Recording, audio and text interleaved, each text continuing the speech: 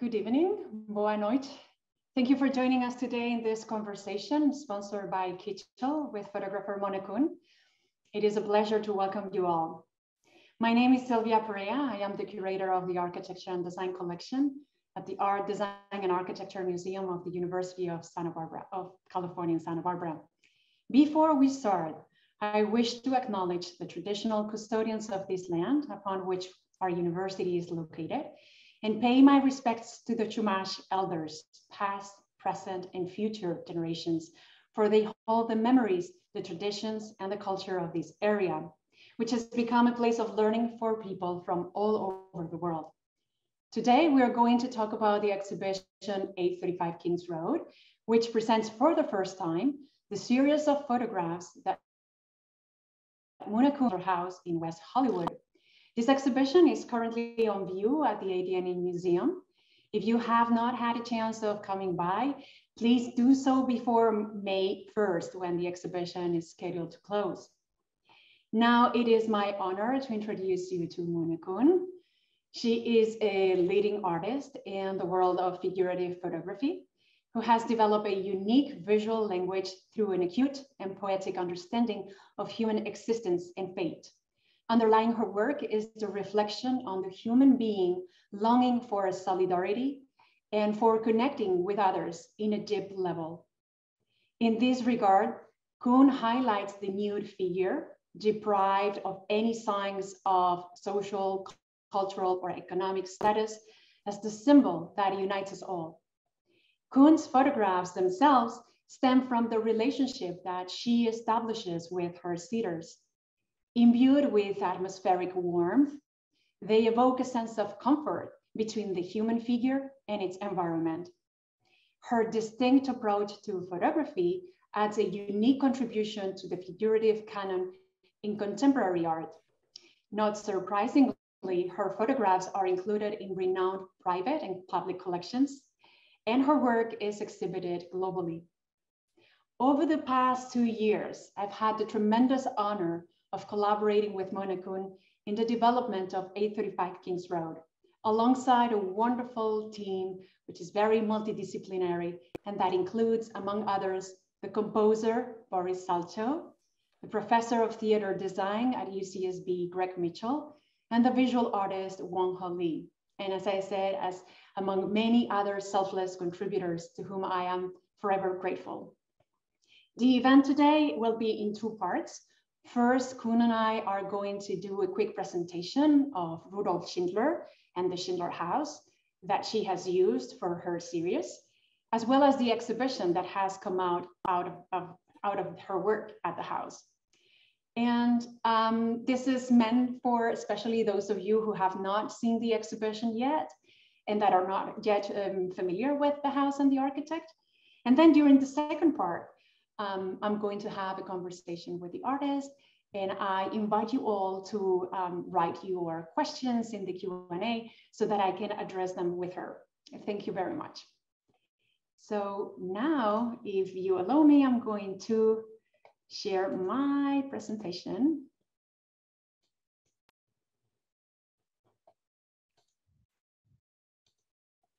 All right. So as I was saying, I'm going to introduce very generally both the architect and the house that are part of Kuhn's series, this series, Kings Road. 835 Kings Road is the address of the iconic proto-modernist Schindler house built 100 years ago by the Austrian emigre architect Rudolph Schindler in what would later become West Hollywood. Born and raised in Vienna at the turn of the 20th century, when the city emerged as an avant-garde cultural and artistic epicenter, Rudolph Schindler studied architecture under some of the most forward-thinking Viennese architects of the time, Otto Wagner and Adolf Loos, most notably. Sharing Loos' enthusiasm with the mighty industrial architecture that was being built in the US at the time, and also fascinated by the organic architecture of Frank Lloyd Wright, Schindler moved to the US in 1914 in hopes of working for the master from Wisconsin, a dream that he fulfilled in 1917. 3 years later, Wright sent Schindler to Los Angeles. And at the end of 1921, Schindler, with the help of his wife, Pauline, designed his famous house, where Mona Kuhn, nearly 100 years later, developed her King's Road project. As Schindler acknowledged, the architecture of the house combined the metaphors of a cave and a tent. Thus, it presented solid, slanted concrete walls, separated 3 inches to let sunlight come in, as you see here in these very narrow windows, about which we will talk later, all facing light, movable panels that open the house completely to the outdoors, a feature that would characterize the development of modern architecture in Southern California from the 1920s on. The house was innovative in some other additional ways. It was designed as a cooperative dwelling for Schindler and his wife, another couple, and a tenant, a concept atypical at the time for a single family house. The floor plan was such that enabled each person to have its own studio, where no functions were predetermined by neither the space nor the furniture. The scheme, as you can see here, was very anti-hierarchical. This was Rudolph Schindler's studio, Pauline's, his wife, and the other couple's studio, plus the tenant who would live here. There were some sleeping baskets or sleeping quarters planned on the rooftop, according to the epoch's beliefs in that sun exposure, exercise, and outdoor living had wonderful and great benefits for the health. There was only one kitchen, here you see it in the core of the scheme, that was supposed to serve the needs of the families and the dwellers, and where women were supposed to take turns for cooking, thus alleviating a little bit the workload of their daily duties at the house. Also influenced by the progressive social ideals of Pauline Schindler, these unusual features foster a communal and flexible lifestyle that suited the liberal spirit of the group of artists and intellectuals who gather at the house regularly. And some of these materials that you are seeing now are part of the architecture and design collection here at the museum, some of which have provided Mona with the base for developing her series. So I'm going to invite her to take on the lead and talk us a little bit about her experience at the archives. Hello, everyone. I wanted to thank you, Silvia, for inviting me to this conversation and this wonderful opportunity to share with everyone here today a little bit of the behind the scenes and the thinking and the creative process of this work. I moved to Los Angeles in 2005, and I moved to the West Hollywood area. And right away, a few friends said, have you been to the Schindler House, which is on Switzer and King's Road?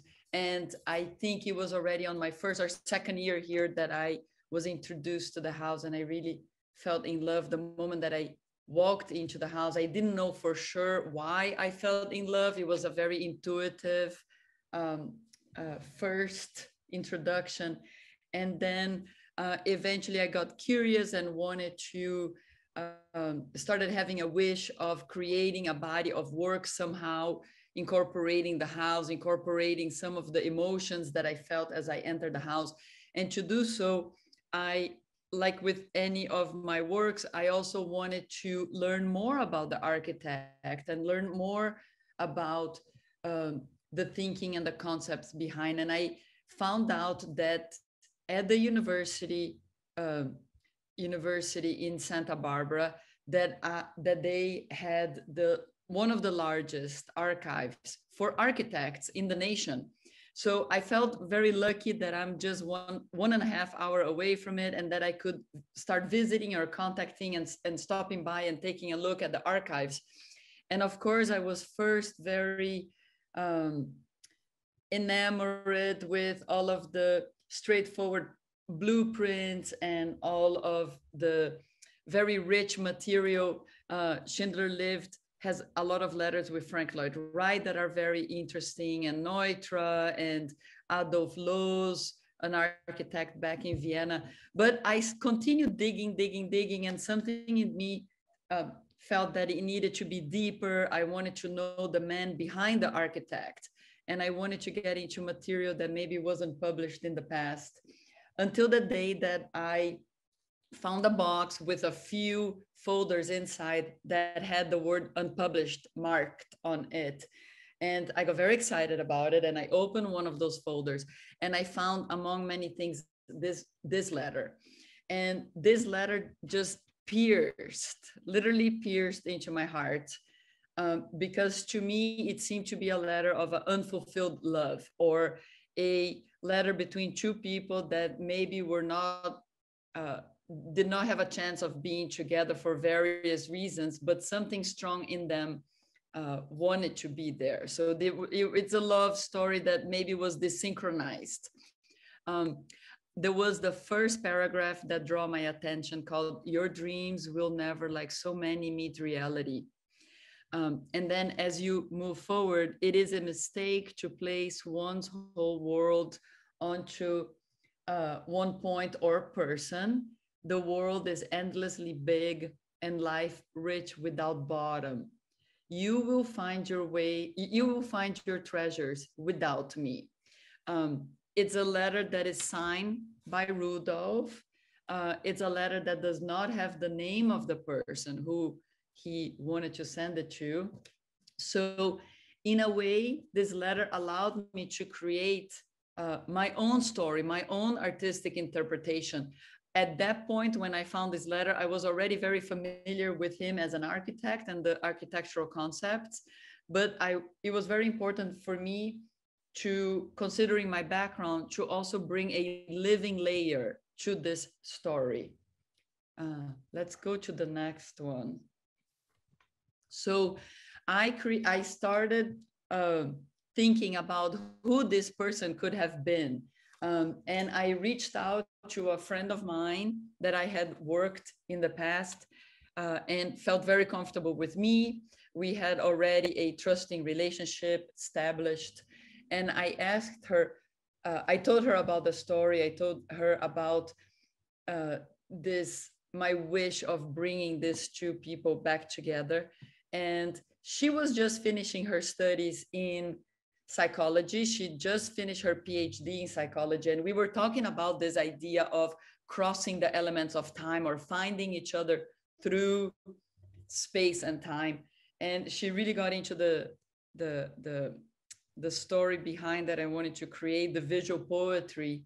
And she came over to Los Angeles, stayed with me, and we had the permission from the Max Center and the Friends of the Schindler House to start photographing a person inside the house. The house had been photographed before. It has been included in operas, and in various artists have been inspired by the house, but we haven't really seen a presence of a person or a being. And to me, that is so important from the basic point of view of, we are in a way rectangles, and the doors exist in our own format of our bodies.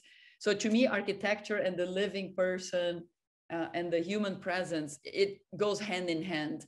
And that's how I started photographing the house. Let me see the next slide. And what I also found in the house was elements of Schindler himself, as if he was there. For example, this chair was designed, Schindler was an architect, but he also designed furniture.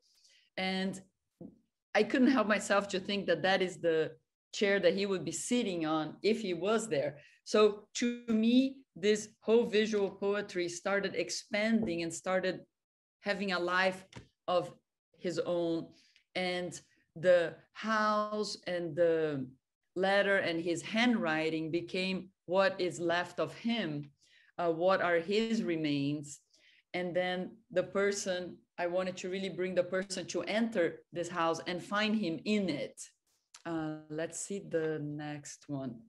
Now, this house has a couple of things that also inspired me right away. The idea of bringing together this harmony between the living elements and nature, something that I had explored in the past in my works, but also was very important for me to have this idea of photographically speaking, from an optical point of view, to photograph the house, not necessarily as a architectural photographer, but to really explore the peripheral vision.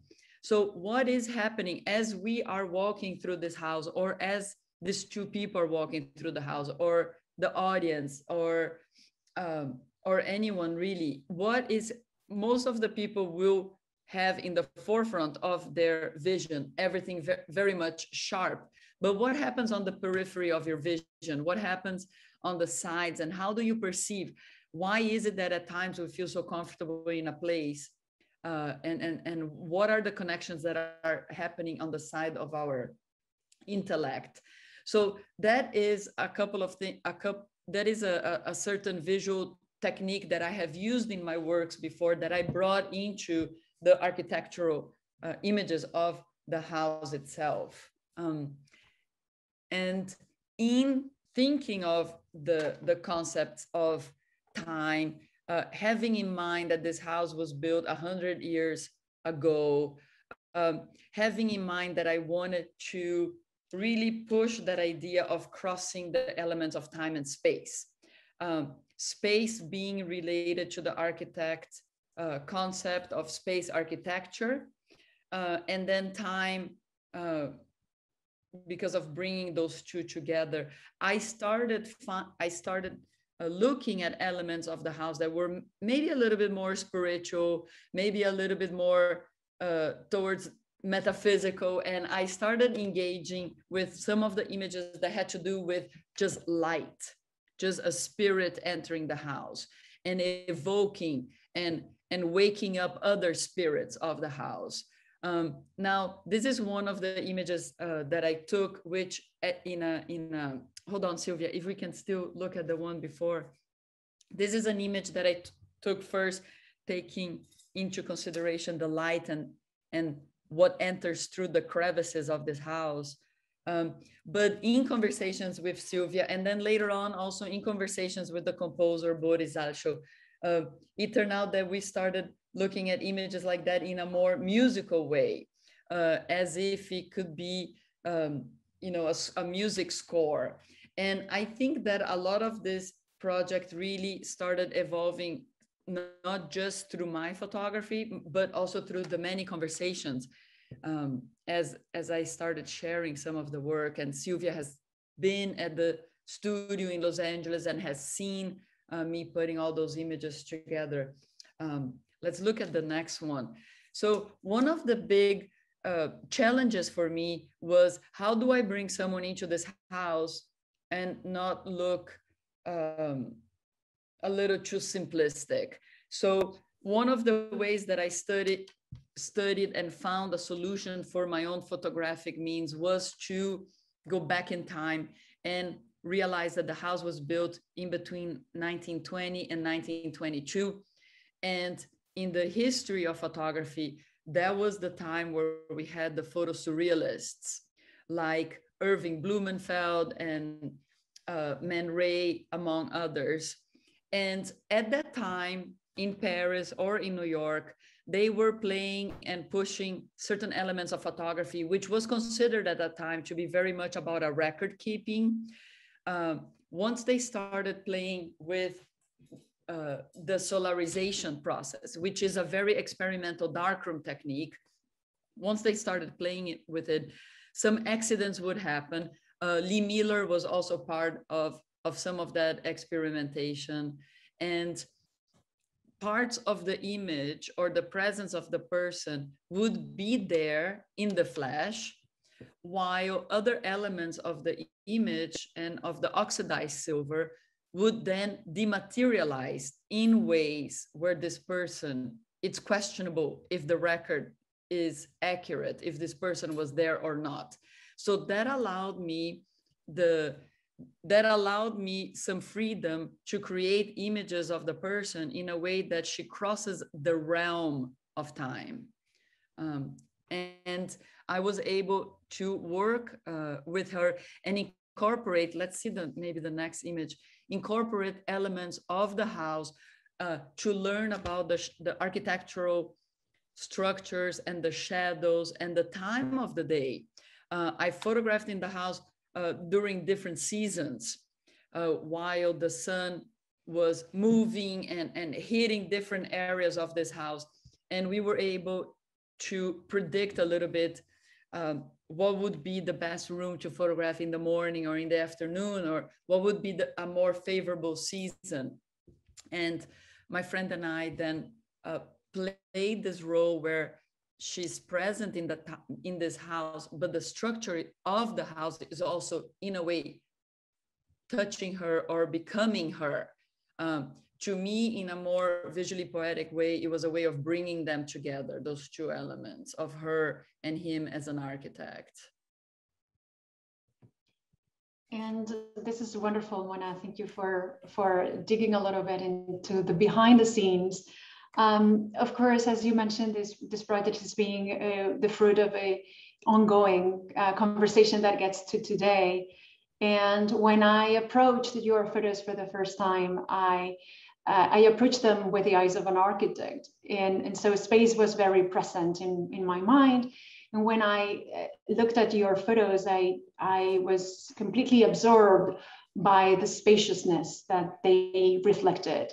And what I mean by that is that there is more space around you than just the space that is in front of the camera, in that you are capturing through the reflections, you're capturing the space that is behind you. So that was very magical to see how different layers of space became compressed in these photos. So in here, for example, you're seeing how the outdoors, the garden of the house, enters or seemingly enters the interior of the house.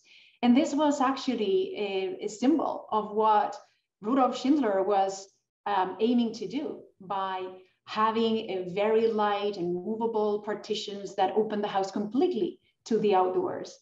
And that became kind of a seminal contribution to modern architecture in Southern California, as you know well, the integration between the indoors and the outdoors.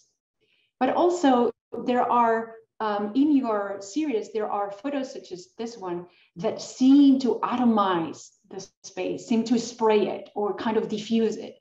And that is also very interesting from the architectural point of view, because it seems like, in a way, space is evaporating. This is a very interesting photo as well, because Mona is not inside the house. She's photographing this partition and curtain from the outside, looking through one of these very narrow glass windows that we were referring to previously. And this is a third example of how the treatment of the space in Mona's photos is done in a very artistic way. In her solarized photos, there are parts of them that are burned, that disappear or seem to evaporate, as I was saying. And there are other parts, like you see here, this contour, that are crayoned or in a way, underlined. And so it's this idea of considering space as an artistic matter that really connects Mona's work with the work of Schindler, because Schindler was known for introducing the concept of space architecture, which consisted on considering space as an artistic matter, as something that could be malleable and that could be shaped and molded, rather than thinking that architecture was an operation to define a program with walls. He was more interested in understanding space as a compositional matter. And that is really what connects both things together. And what, when I saw the photos, I saw a project, an exhibition project in front of us very clearly. Now, how to translate this into the exhibition space was another perhaps point of reflection between Mona and I. We found that there was a story It was the lady coming back, metaphorically looking for Schindler, hovering through the house, finding the house empty, and sitting down, reflecting, undressing, and at the end laying down and fusing with the architecture.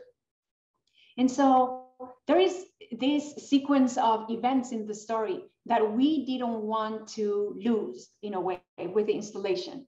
And we thought that by framing the photos and by displaying them on the wall as traditionally, an exhibition of photography has been made, we thought that the story would be broken.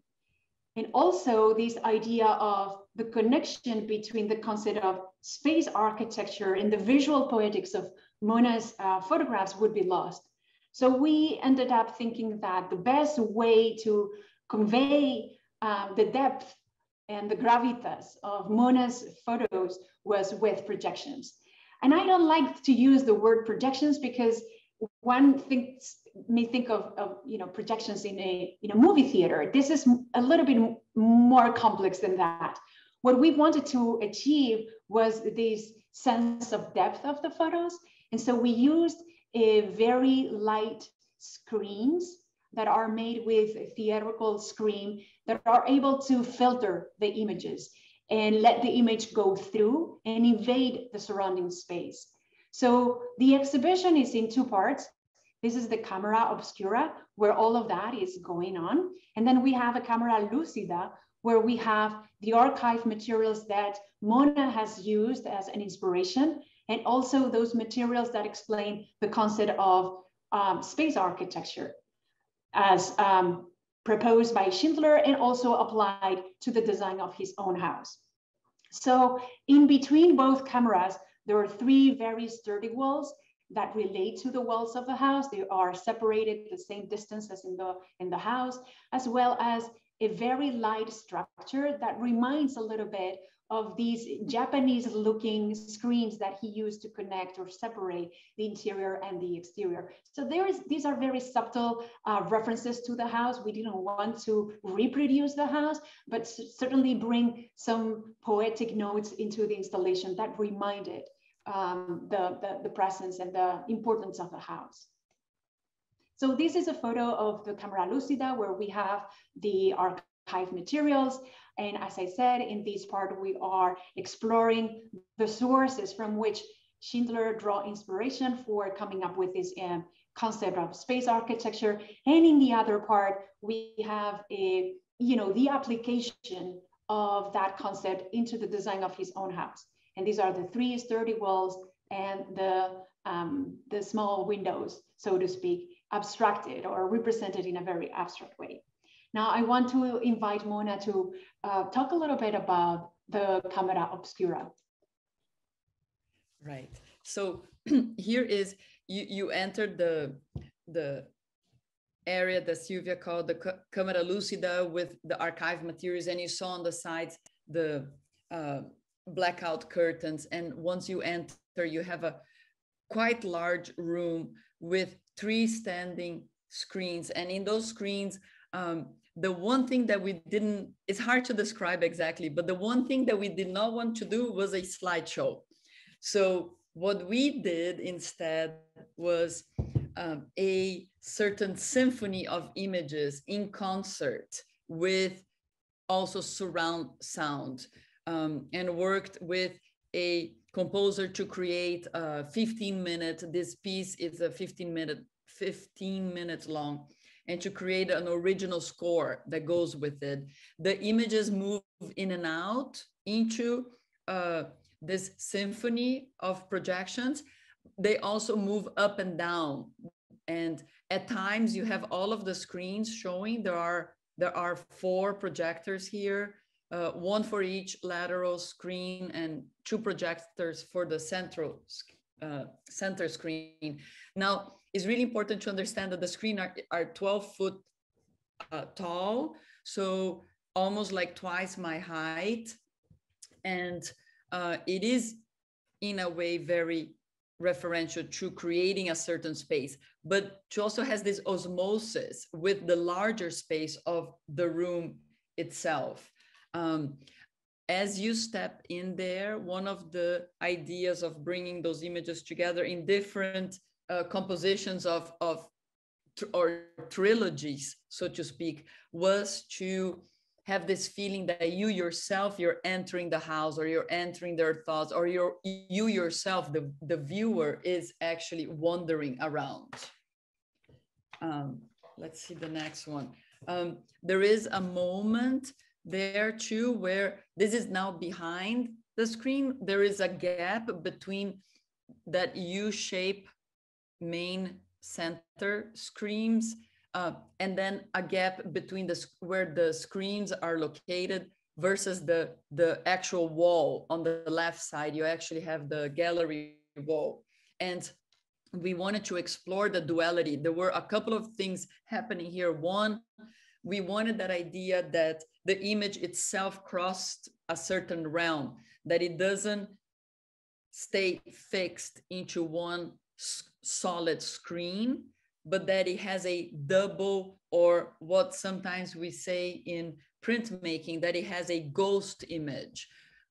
So in that sense, we were able to explore the space in not just a 3D, but sometimes people that have come and seen the exhibition when it opened mentioned, wow, here I get to see Schindler's blueprint of this house in a almost 6D level, where you have the 3 screens of the installation itself, plus the 3 walls and all the space in between. So that was exciting for us to create an experience where people can almost walk into it. Right now you see an image that is a still, so it is not moving, but the piece itself, in the installation itself, this blueprint is coming up and it's moving, and there is also 4 different loudspeakers in different areas in the extreme opposites of the room, creating a whole dramatization of the blueprint. I really like this image and this moment because it's also not a moment that you are static looking at it. You yourself as a viewer, you will move slightly to the right and slightly to the left. And in doing so, you find your own angles into the blueprint or the presentation of the house or the relationship with the living layer. So you, in a way, the viewer constantly is moving around and finding your own angles as a photographer or your own angles as an architect. And to me, that was the very interesting part of this exhibition, and for me and a learning experience for me as well. Let's go to the next one.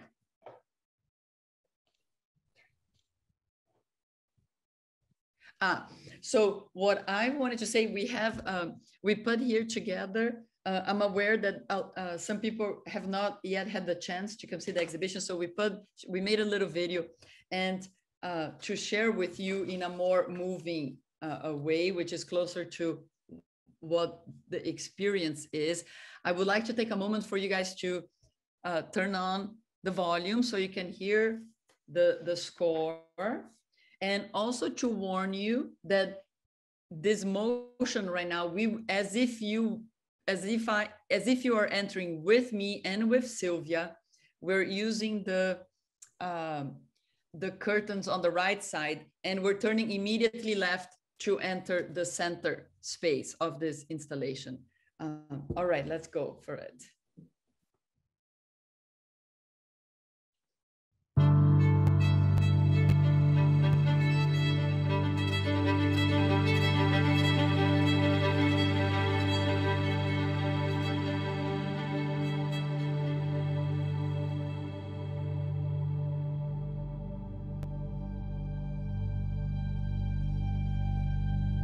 I came to live and work in California. I camped under the open sky, in the redwoods, on the beach, the foothills, and the desert. I tested its adobe, its granite, and its sky. And out of a carefully built up conception of how the human being could grow roots in the soil, unique and delightful, I built my house.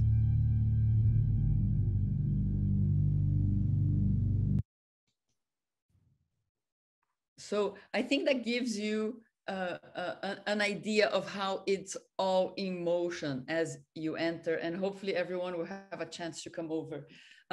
This image, we included this, what you saw happening that in that microsecond is you saw a first of all, you saw some of my images of the house and the person, but also on the second half of it, you saw a 8x10 sketch, hand sketch that Rudolph Schindler did of a house, a very, not a sketch that you would do to present to a large audience, but a bit more of an intimate, a little bit more loose, something that maybe he wasn't thinking that he was going to share.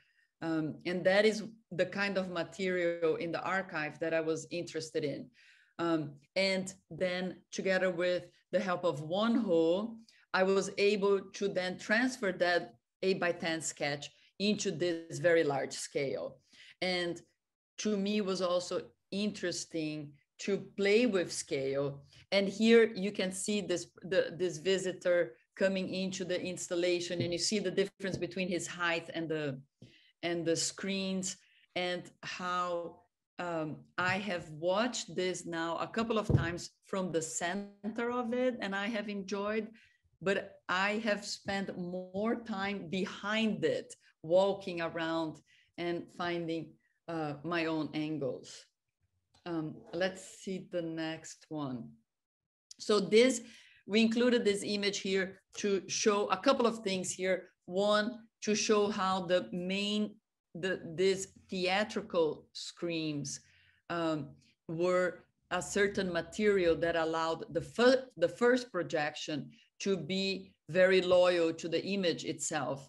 But it also gave us this wonderful characteristic of allowing the image to cross the realm of the first screen and have a second, very well-defined image on the walls as well. So this is just to show that part, but also to show that we are looking at this image on the second half of it to the right side.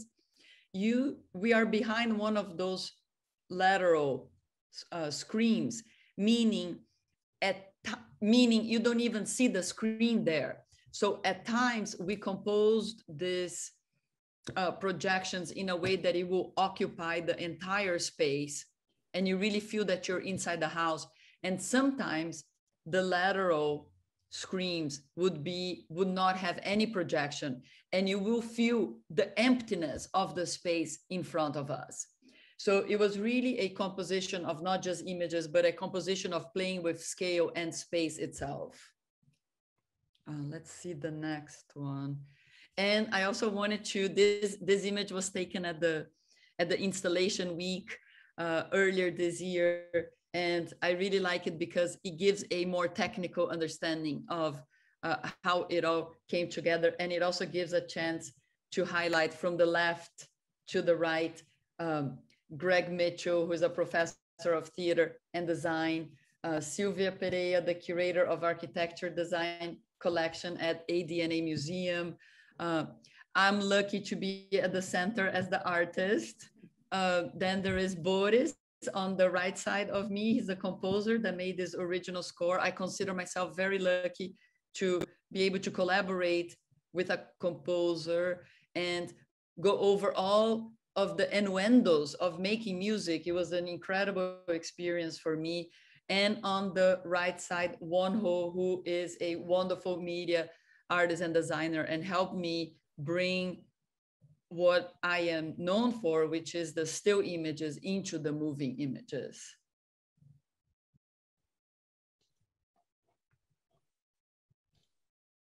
This was great. Thank you so much. Mona. And I'd like to invite everybody to add your questions in the Q&A in the box down there. You can enter your questions. I'm going to go ahead and jump into the first question that I have for you. I'd like to bring this quote from Schindler, which I find very beautiful, but also connected to your work. He said, "The sense for the perception of architecture is not the eyes, but living. Our life, its image. Or in other words, experience defines architecture, which is to say that the architect's role is to define the lifestyle." And I'm very interested to start with, a preliminary question about your experience in the house as you enter the house and how it shaped the series that you've made. Because you had a very particular experience there. Yes, well, for me, it was in a way that experience of being had really a soul connection to the place and not necessarily understanding how. I felt that I felt that my body entered the house. So as an artist, as a figurative artist, I understand that I cannot escape my own body. So that is how I see the world. And that is how I have worked with the figure as a platform for emotions and for desires and fears and everything that makes our life so rich. Mm-hmm. So when I entered the house, I felt like I was entering his body or his remains. The house has half of the house, the outer shell, so to speak, has those elements of the concrete, but it's poured concrete. So I started finding some areas of the concrete that melted together that to me looked like wrinkles, like the skin. I also saw the houses then made with redwood beams, and it's exposed, it's not painted, it's not polished. And to me, the redwood lines of the wood itself looked like veins. And the fragility of the courtyards, where instead of putting very firm walls, so the outer walls were mostly concrete, and then the inside of this space that he created, all of the intimate walls, so to speak, were very fragile. It's either glass or the Japanese sliding doors with canvas. It was very vulnerable. And those, to me, were all of those elements that have always made me very curious and also made me very comfortable. Those are my elements that if you look at all the work that I have done over a long period of time, you find the same elements. And now suddenly I am here in a house of an architect that has the same elements in his own work, and it's a completely new thing for me. So I really felt in love intuitively right away.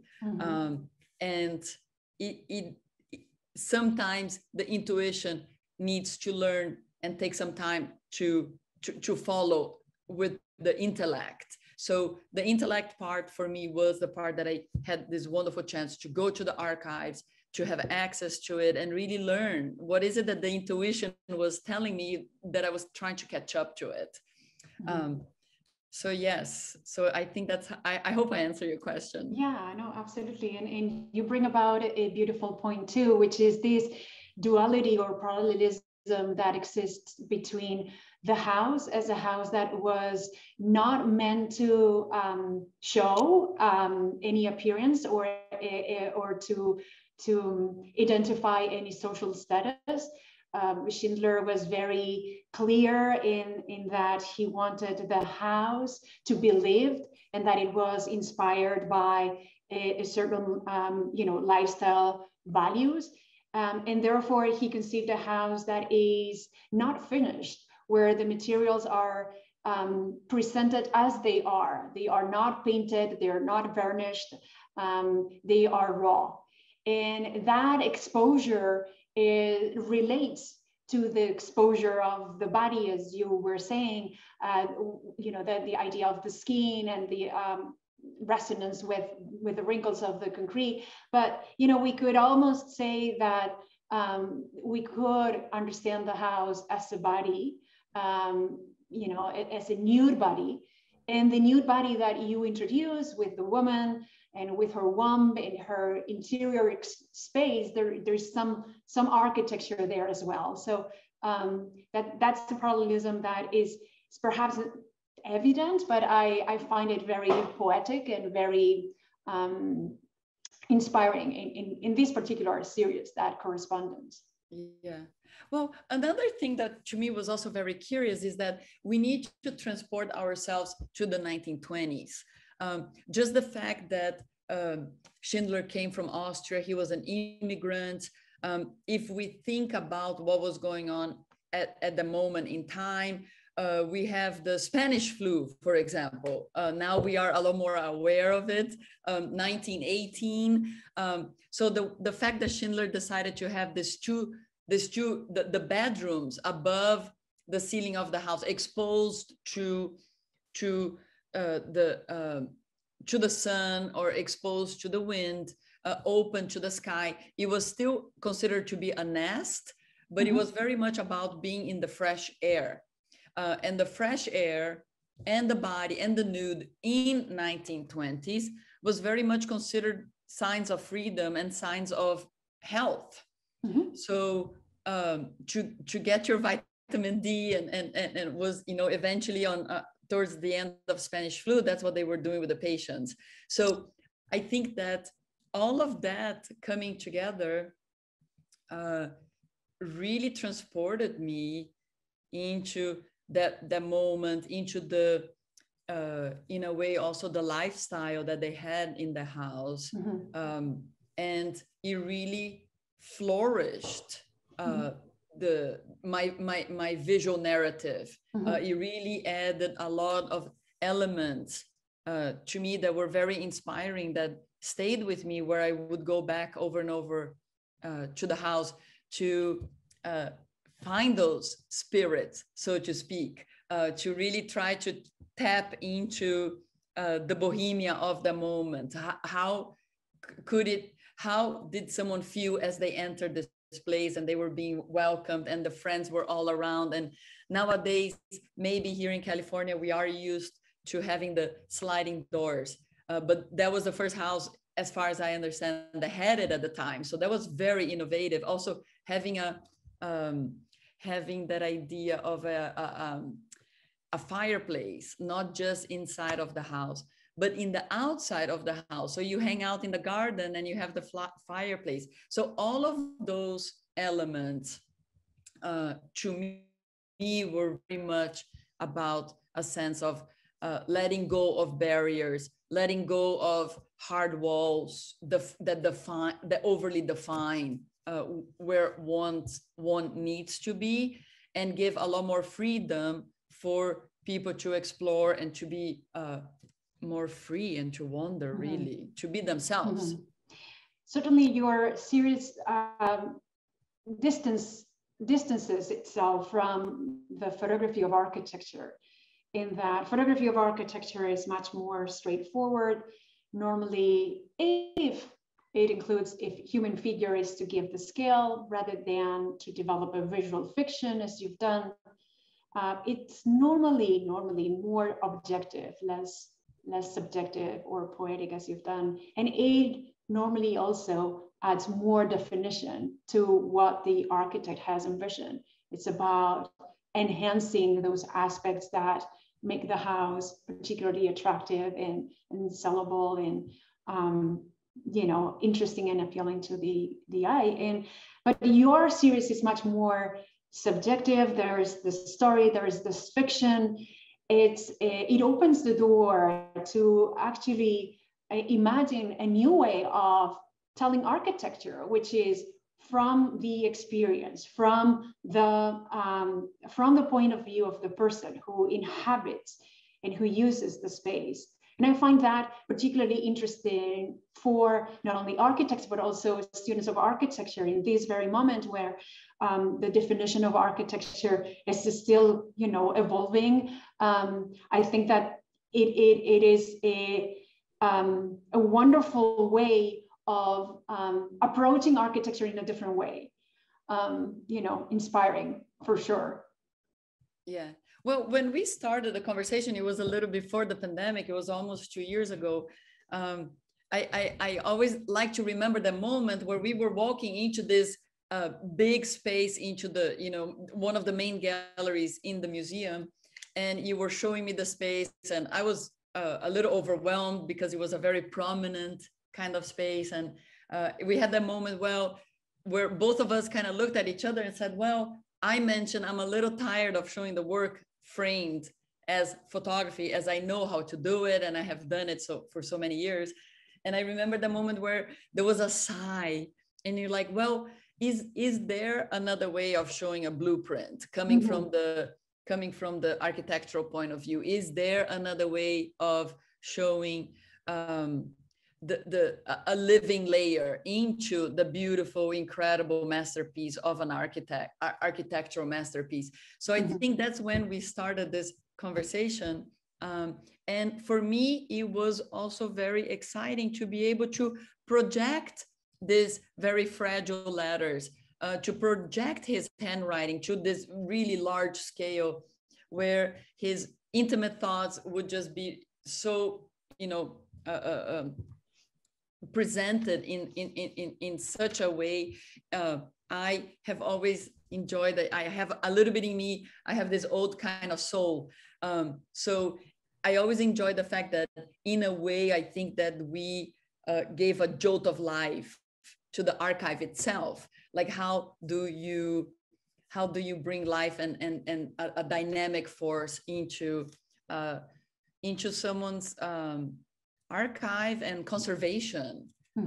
I am, all of that being said, I'm also very grateful that the archive gave me the freedom, right? That there was, my work was not intended to be a record of Schindler. It was not intended to be documentary. It was intended to be lyrical.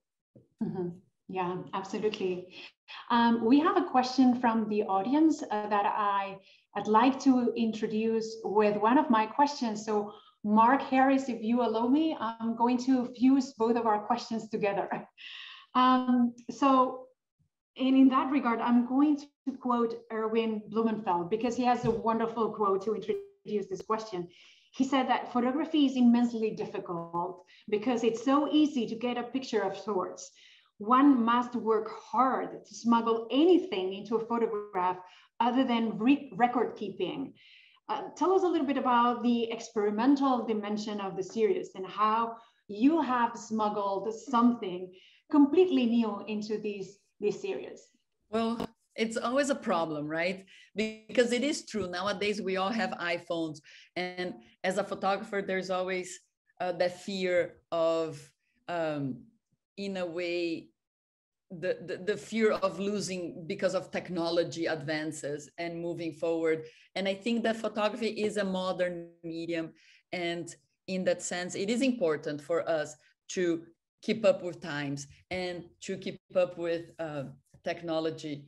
So in the past, when I understood that my main passion in life is to photograph people, to photograph the nude, to photograph the presence, I, of course, ran into this question. Okay, so the nude has been photographed and painted and sculpted and throughout the times. Why should I do that again, right? So at the very beginning of my creative journey, it was already something that I wanted to make that a very significant challenge. And I wanted to see if I can carve a way around everything that has been done and try to bring some of my own visual vocabulary, watching very much what feels comfortable to me and what I don't want to be part of my visual vocabulary. So it's definitely a bit of a carving of understanding the history, understanding the very long language of nudes in art history throughout the times. And when I entered this house, I felt that, oh, I feel so great here, I must do something, I will pursue this, just to find out that, of course, the house has been photographed by so many great photographers of international level, and have been the source of a lot of inspiration, many books that have been done, not just architects, but artists of all walks of life. And I think just like in the nudes, there wasn't enough of a barrier for me. So my way of dealing with those things was to learn and get a more in-depth understanding of the space and the architect and the subject matter, so to speak, and then relying on that depth of knowledge to then suddenly start giving me the answers. Certainly, and I'm very interested in knowing a little bit about the process and the experimental process in the darkroom, developing solarized images that you had used in previous series that have taken kind of a protagonist role here too.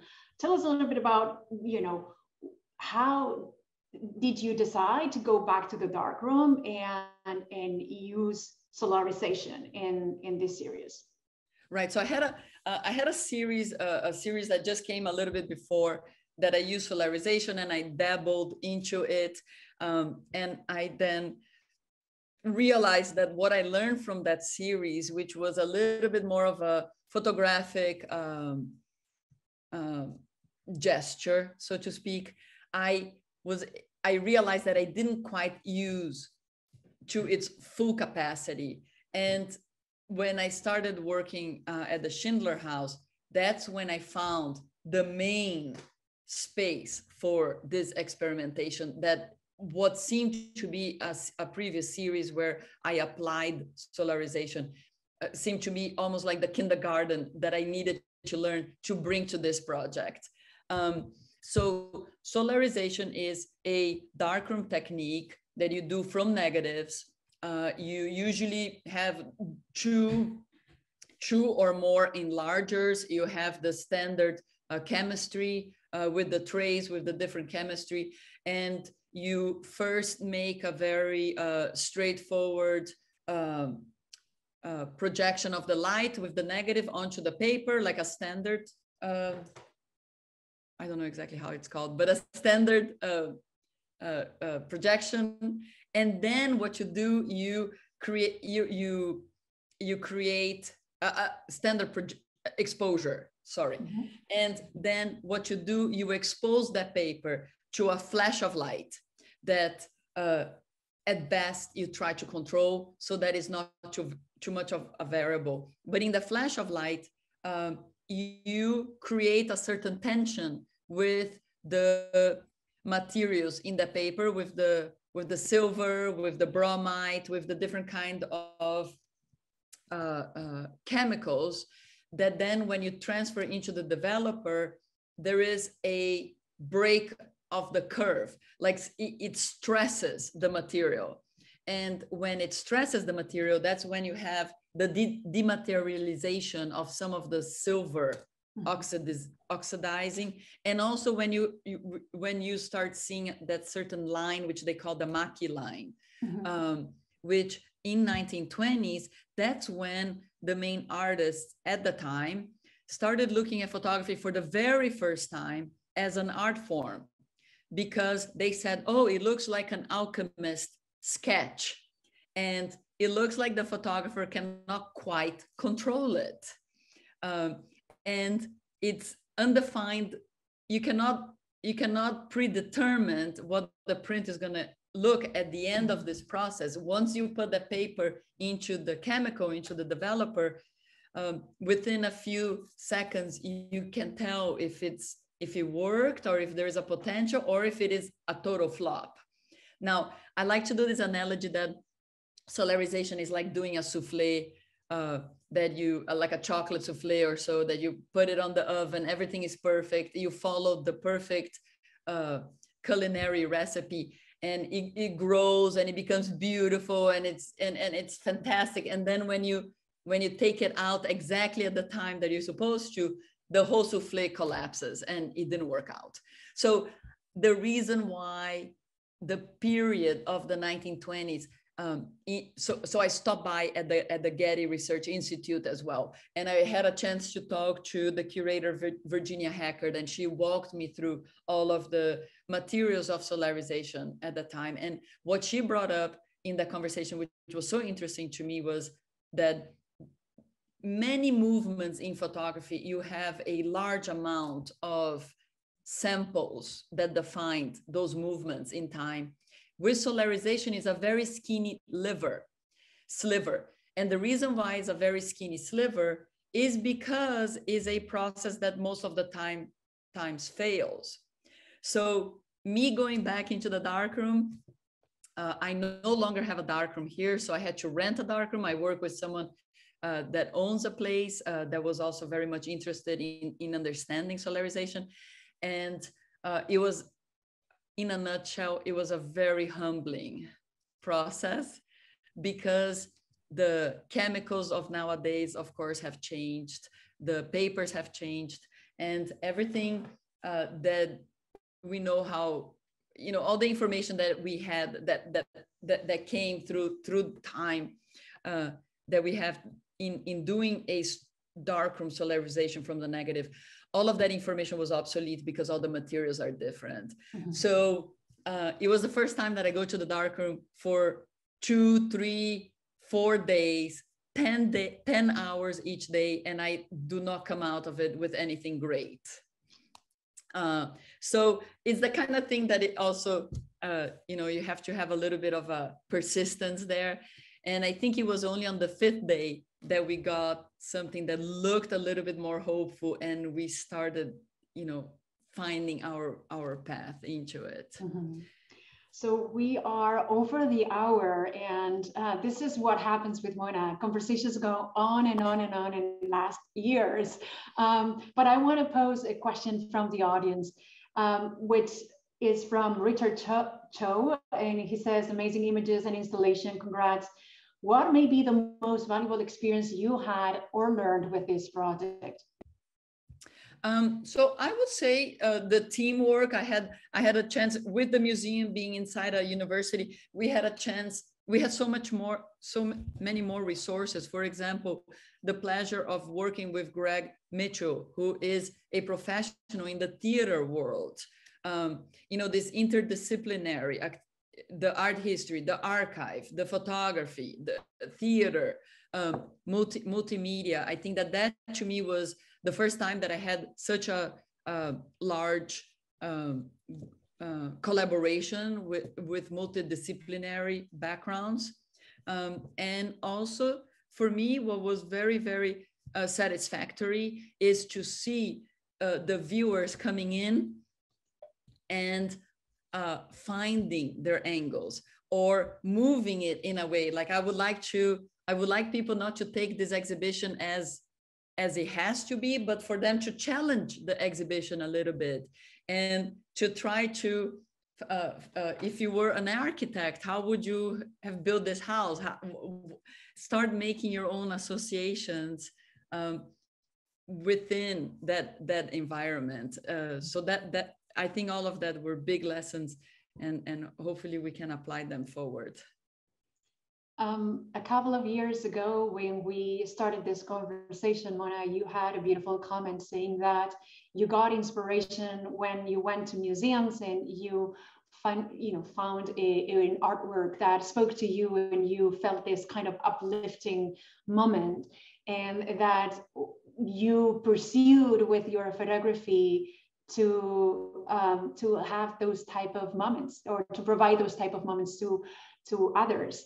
In a way, you said, I wish that my photography can, a few generations ahead of us be taken by others, so that they can get inspiration from it and do something different. And then again, provide that to generations ahead of them so that, you know, inspiration can continue to thrive. And today we are so grateful for these inspirational words that you've had with all of us. So thank you so much for joining us. I hope that the inspiration keeps on thriving. I invite everybody who has not been in the galleries yet to come and pay us a visit. And thank you all for your presence here today. Thank you so much. We'll It's a real pleasure to be able to talk about it and share with everyone. Wonderful. We'll see you very, very soon. Thank you, everybody. Bye.